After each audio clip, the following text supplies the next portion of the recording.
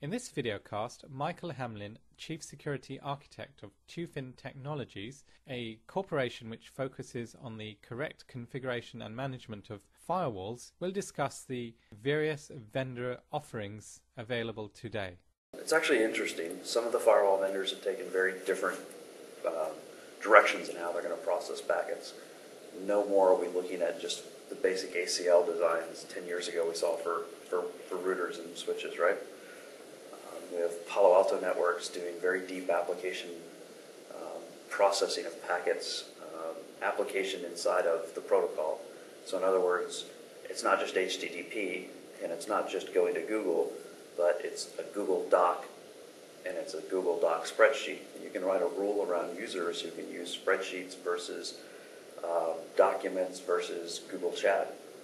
And I understand that, for example, if a corporation wants to allow a Facebook, for example, within their environment, that they can say, okay, we'll allow these Facebook applications, but not these other untrusted Facebook applications. Correct. So you can kind of whitelist and blacklist at the application level inside of the website you're looking at.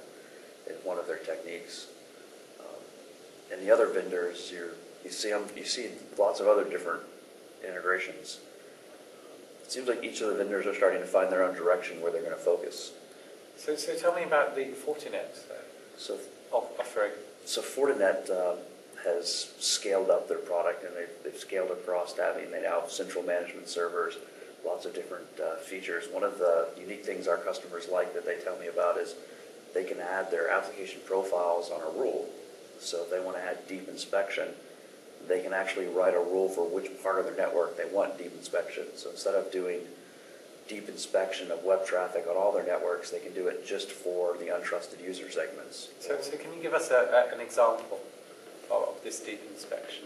Sure. So like they can do, when they do their SQL protections, instead of having to apply that to the whole rule base to look for attacks on a website or look for attacks that would be attacking users' browsers, you can specifically carve out your rule base so that most of your traffic that doesn't need that protection can pass ahead of that rule. For example? You can write a rule that lets all of your DMZ traffic that doesn't have web services come in first, and then write a rule to your services that would have SQL databases behind them and apply that profile for SQL protection to that rule, which balances the performance versus protection aspect of every firewall. What about the leaders? How are they doing, do you think? You know, the WatchGuards and the Cisco's? Right. See, I think the three leaders are still Cisco, Juniper, and Checkpoint, of course, right? Okay, yeah. And Checkpoint released their new Blade architecture this year, which allows you to pick and modularize the software, so the different types of enforcement.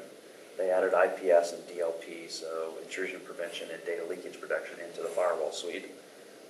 More of the advanced UTM function in the enterprise firewall.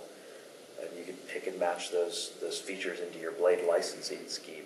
So and give them more money. Right, of course.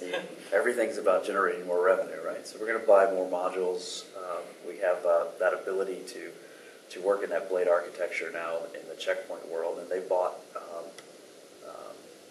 an application profiling company that they've added to their suite so they can start doing application identification and inspection like the Palo Alto firewalls. The Juniper team has consolidated their routing, switching, and firewall platform. Originally, most of the Juniper firewalls came from the NetScreen acquisition years ago, and they've consolidated from that operating system to their Juno OS, which runs their routers and switches to try and build. Now they're building their unified appliances, which is giving them synergy in their development teams. Does that mean that if I'm in Juniper house, then that these things can communicate better with each other? So my Juniper firewall can communicate with, say, my Juniper switches. I think there's a new network protocol which allows them to do that. So if they detect something that's wrong, they instantly block the switches as well. Yeah, they're working on more of an ecosystem within their platform so that they can do cooperative enforcement, I think was one of the terms that it was described as.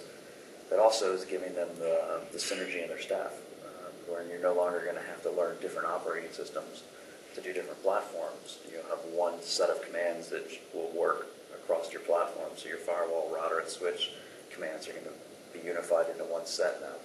I think they were working with an Nmap protocol. I don't know if you know anything about Nmap. But I don't know that. yeah. And how is Cisco doing? Cisco's had a suite of security products over the years, right?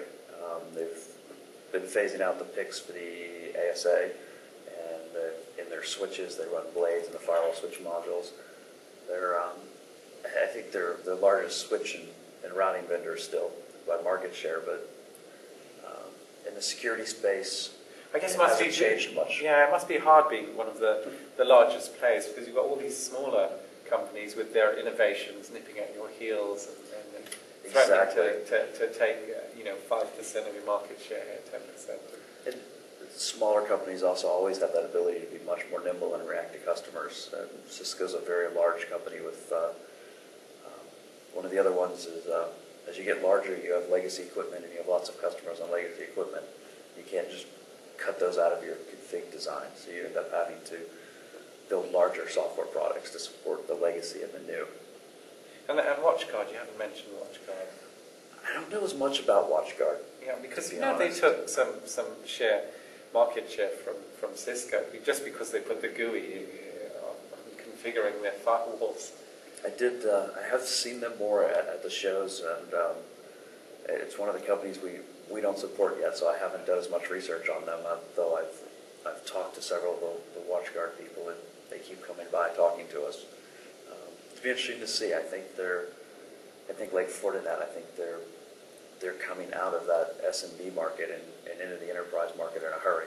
When you say SMB? It's the small, mid-sized business. All right. So I think SME. Yes, in the UK we call them small, medium enterprises, Right. SMEs. So SMB, small, medium business. Okay. So yeah, SMB, SME. As opposed to server message blocks, of course. Right, not server message blocks. Same language, but we speak it different on both sides of the ocean, right? Sure.